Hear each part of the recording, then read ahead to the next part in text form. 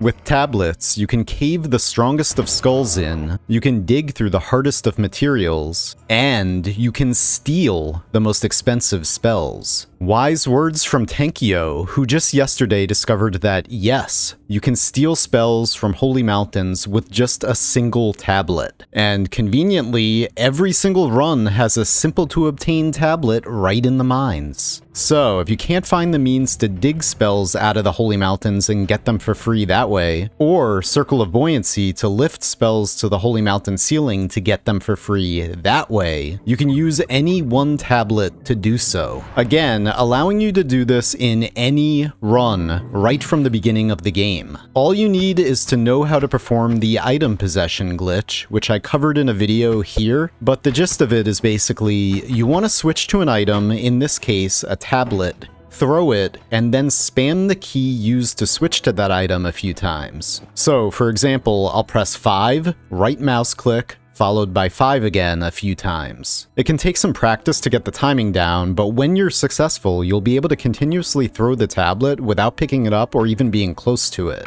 You'll throw the tablet in the direction of your cursor in relation to you. So, let's go and steal this double spell. You just want to very carefully throw the tablet so that it's centered on the platform of the spell you want to steal. You do this by keeping your cursor very close to yourself in the direction you want to throw the tablet in. Once it's there, you very carefully and gently nudge the tablet upwards by keeping your cursor right above your head. Already, you can see where we're going with this.